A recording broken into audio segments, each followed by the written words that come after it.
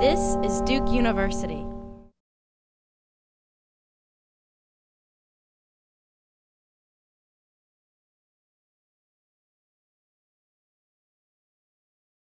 I think there are two strategies in terms of Donald Trump. One is who emerges as sort of Trump light, as a sort of less bombastic, divisive version of Donald Trump, maybe more of someone who has more of an establishment credentials, somebody like Ted Cruz. So I think that's one strategy you see him trying to employ now.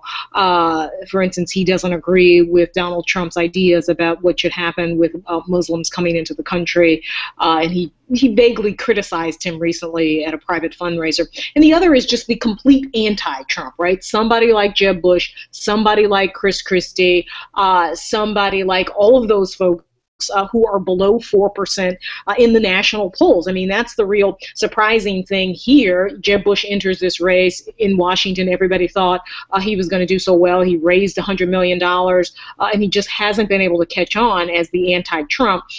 And maybe someone who's between the Trump light and the anti-Trump is someone like Marco Rubio. Everybody likes to talk about Marco Rubio, and supposedly he's had something of a surge because he's been so great in those debates. The problem is, if you look at two things, one of which is his standing in the polls, it hasn't really improved that much. A state like New Hampshire, it's actually down from October. He's lost 2 points in that poll. And if you just look at organization state by state, he doesn't really have much of an organization. I think his theory of the case is he'll win some state early on and emerge as the consensus choice, and then all the money and infrastructure will come. This sort of idea that if you just kind of do well, then everything else will follow. But the problem is the real approach that somebody like Barack Obama has was, if you build it, they'll come, right? You build your infrastructure, you're smart on social media.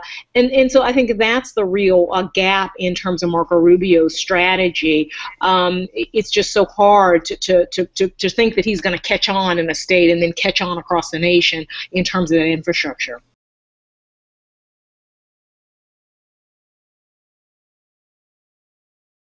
In some ways, glee, right? I mean, in some ways, they think the situation that Republicans are in now is this manifestation of where Republicans have been over the last 4 years, even 8 years, or even 12 to 15 years, which is consistently moving to the right, and in some ways playing with fire with some of the more divisive talk around immigration reform, particularly over these last cycles.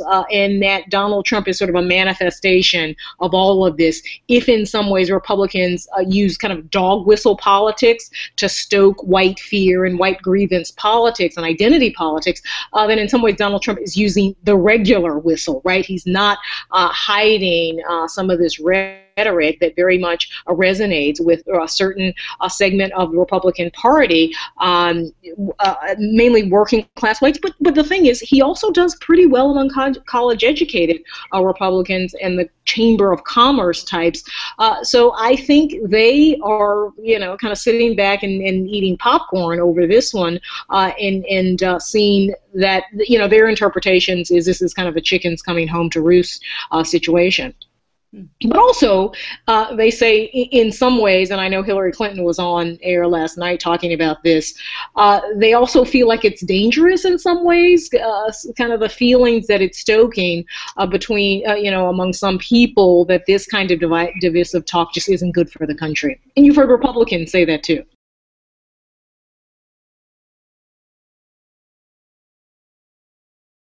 It's anybody's game, I think, to a certain extent, but I think it's really hard to make the case for Jeb Bush because he is cratering. He was at about 15% in this summer, second to Donald Trump. Now he's at 3%. The problem I think he has is he's tried everything, right? He spent $50 million on ads in early states. He said he could fix it. He thought one of his ways to appeal to folks was to talk about out his ties to Latinos, and none of that's really worked. And of course, he also just isn't very good debater. He's also just not a very good politician, right? He's not good at the great, kind of big speech. He's not good on the debate stage. He's not good at the kind of retail backslapping that a lot of politicians excel at, like Chris Christie. So I would, I think it's going to be hard for Jeb Bush. I think somebody like Chris Christie looks really great. He's a fantastic, I think he's probably the best all-around politician in this race, and certainly is making a bit of a comeback in New Hampshire. I think he's got a good chance. And then you just look, there's some of these folks who are just at 3 to 1%. Somebody like Kasich, Rand Paul was supposed to have a breakout moment, but I think this focus on national security has really made that hard. So I think, Chris Christie is going to be really interesting to look at, particularly for when he comes out of New Hampshire, if he's able to have a decent showing there.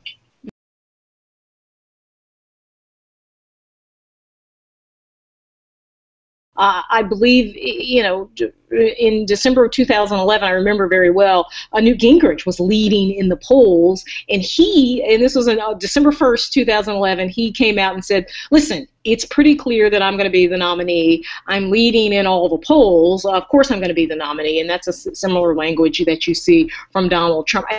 Back to 2004, you had Howard Dean leading John Kerry, and really in the 2 weeks before Iowa, John Kerry was able to come back and beat Howard Dean, and we know what obviously happened to Howard Dean. Didn't win. John Kerry did win the nomination, of course didn't win the presidency, so anything can happen, and even with these external events, right? Who expected Paris? Who expected that horrible shooting in California? And in some ways, that's shaken up the race, shaken up what people want to talk about in terms of making their case to the party.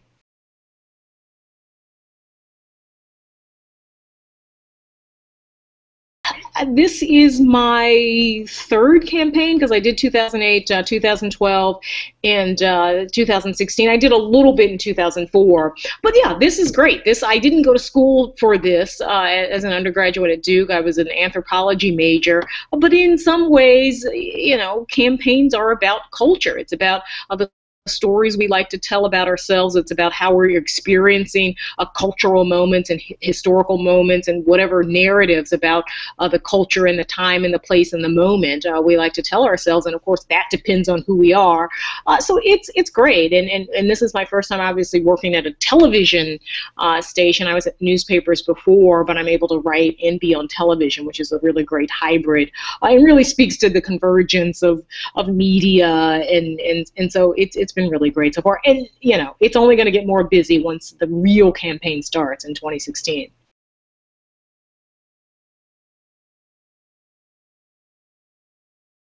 No, that's true, and so I did. I was an anthropology major at Duke and loved that. My freshman year, I decided to major in anthropology, and I feel like that major kind of helps me understand the moment better, understand culture, understand people, and the stories they like to tell about themselves. So it's been a real good mix for me. I never would have thought I would have ended up doing journalism as an anthropology major, but here I am.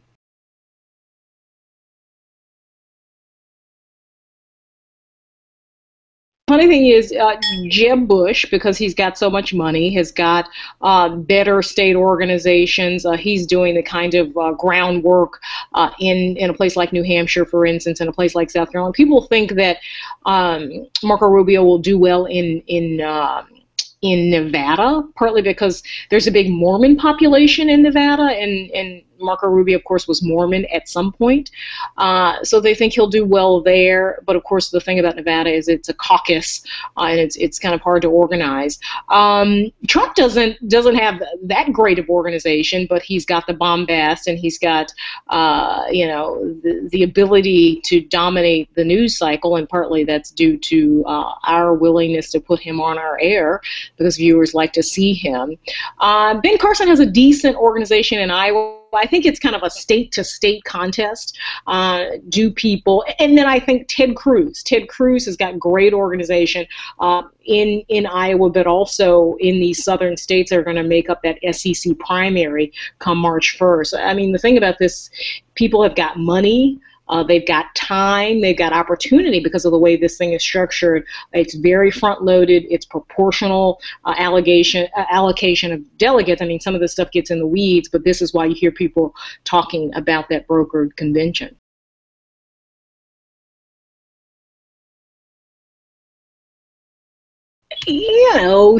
Sure, we could be doing more. I think the news media is so broad, right? It's not just CNN, it's not just the big papers or the big networks anymore. It's everywhere, and it's everything you want to hear and read about. So if you want to dig into Donald Trump's tax policy, such as it is, you can do that. You can go on Vox, you can go on Wonk Blog. We've written about it at CNN Money.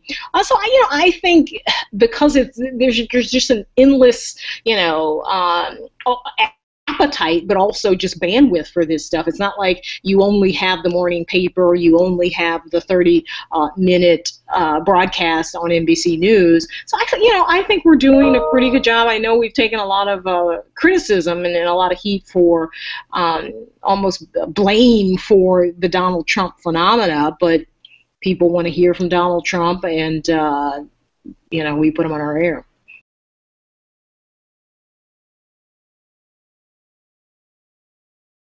Listen, I think he has definitely shaped where the race is going, but I just also think the nature of the soon-to-be post-Obama Democratic Party has shaped the race as well. She was on a very different side of a lot of these issues in 2008, but Obama was too, and the party has become much more progressive in these last 8 years and embracing some of the identity politics, whether it's like Black Lives Matter or criminal justice reform. The push for same-sex marriage, that wasn't happening in 2008. I do think you can tell in certain very specific ways Clinton has been pushed to the left by Bernie Sanders. Her coming out against the TPP, that was clearly about Bernie Sanders, and wrapping up union and big labor support, which she's been able to do. I think the problem with Bernie Sanders is he himself wasn't as familiar with the Democratic Party as he should have been, and I'm already speaking about him in the past, and I shouldn't, but he has kind of, I think, plateaued at about 30% in some of these polls. But he didn't realize himself how diverse the party was. So he himself has come to a lot of these issues around identity politics, around criminal justice reform, are really, really late. And really, I think that has been to his detriment because he's very much playing catch up on these issues, whereas Clinton has some fluency in them because she ran in 2008 and because a lot of her husband's constituency was that kind of new Democratic Party where African Americans and Latinos are really the difference.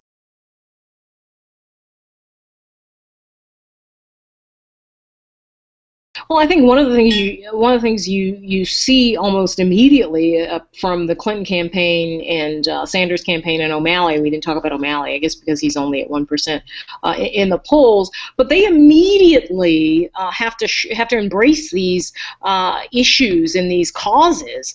Hillary Clinton right away was tweeting about what had happened at Missouri, standing on the side of students. One of her top campaign advisors is from Missouri. He was tweeting about it. She retweeted it. I think it's been challenging. I think probably more challenging for Bernie Sanders to figure out what Black Lives Matter is all about because he's from a very white state in Vermont. Hillary Clinton has had her own troubles. When she went down to Atlanta, the Black Lives Matter protesters, very much shouting her down, and she had the old guard there, right? People like John Lewis, people like Qasim Reed, who are part of the civil rights kind of establishment and official establishment, kind of had her back. But there is this new, very unpredictable, rambunctious crowd, like most social justice movements are, very much pressing these candidates to talk about these issues, to embrace these issues. I think the issue in Chicago with Rahm Emanuel and Laquan McDonald, very, very difficult, not only for Obama. We, of course, remember that Rahm Emanuel was Obama's chief of staff and very tight with the Clintons as well, which is why he was Obama's chief of staff, because he's just a figure in the Democratic Party. You see the protesters there. They are calling for his removal, his resignation. Rahm being Rahm, he'll probably not do that. But Hillary Clinton has essentially come out and said, listen, they feel like that they feel confident that this is something that Rahm can handle, that he can regain the trust of the people there. But again, this puts her on a different side than where those protesters are. And I was talking to her people yesterday. I was like, this seems like an untenable situation for her at this point. They point out, well, she's been a little tough because she was first to say that there needed to be a DOJ investigation, and then you saw Rahm come out later. But that's going to be really interesting to watch to see what happens out of Chicago.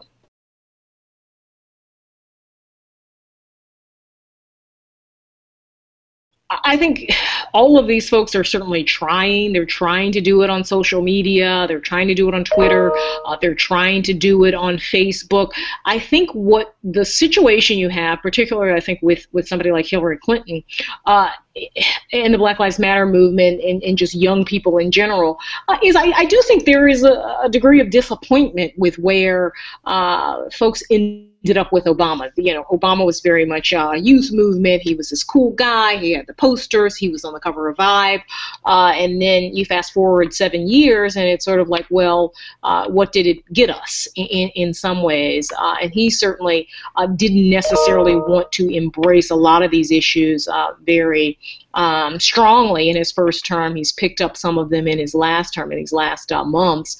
So I think it's a real challenge because you had this candidate in Obama who was cool, right? And it was hip and it was trendy to be an Obama supporter. And now you have these other candidates who are trying to reach out in a similar way to these voters. And we all know that when you try to be cool and you try to reach out to people, especially when you're older, it doesn't work out very well, right? Trying to be cool is the first sign that you're not very cool. But they're very much trying, and Clinton, I know, has hired a lot of younger folks who are very in tune with what goes on Twitter, and they're going back and forth with a lot of the folks on Twitter. So, it's very much an effort that she's making, and they go on. I think she was on Seth Meyers recently. And then on the flip side, with Republicans, Republicans obviously always struggled to connect with young folks, and I think the person who's trying to do it most of all is Marco Rubio, just by saying, flashing that $1 million smile. He's had videos where he's like tossing a football, talking about hip hop, things like that.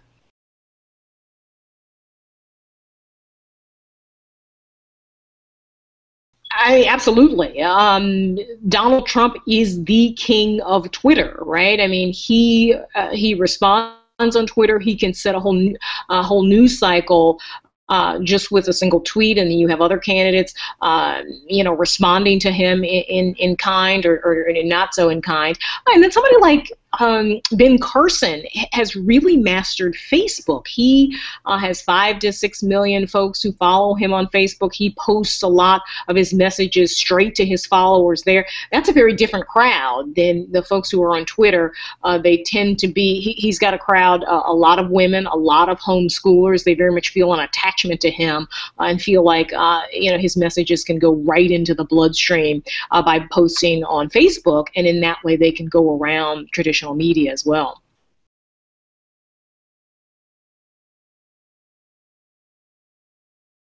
CNN, a lot of us tweet a bunch. I used to be at the Washington Post, a lot of tweeting there. But Twitter can be a little dangerous. I know some of the powers that be here, some of them really push for us to tweet. Others say, listen, if you don't want to do it, you don't have to do it, because it can be dangerous. People have gotten fired over tweets.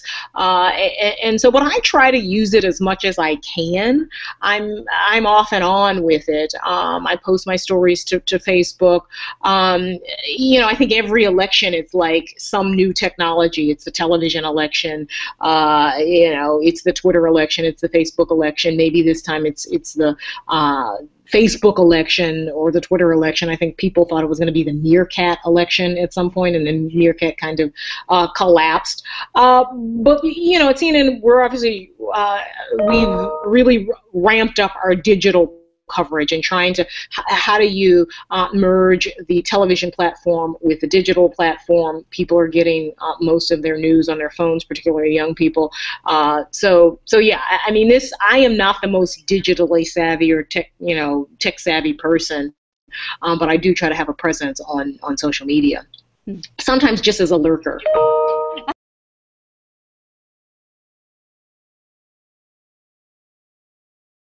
That's really that's really different about this campaign is that there's so many candidates, right?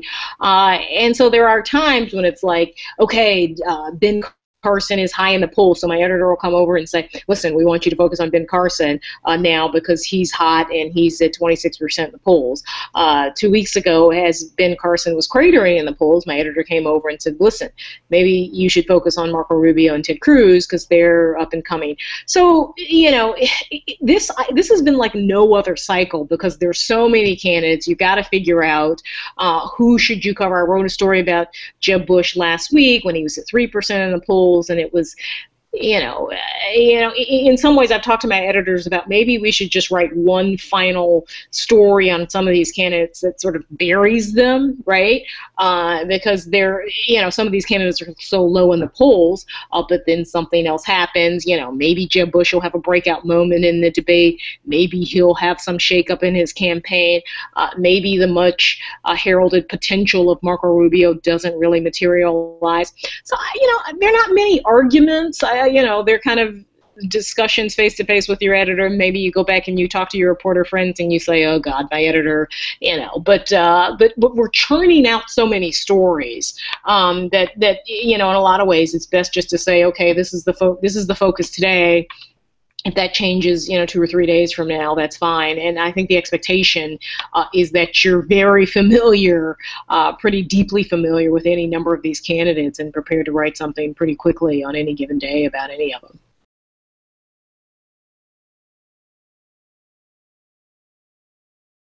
On the Republican side, I hate to make predictions, so maybe I'll just say Pataki because he's barely in this race to begin with. But this thing is going to go for a while. People are going to see opportunities because they've got so much money, and the way this thing is structured is that you could go into the convention and have people, essentially tied. And so that's why there, again, like I said, there's a talk of the brokered convention. So stay tuned. Produced by Duke University.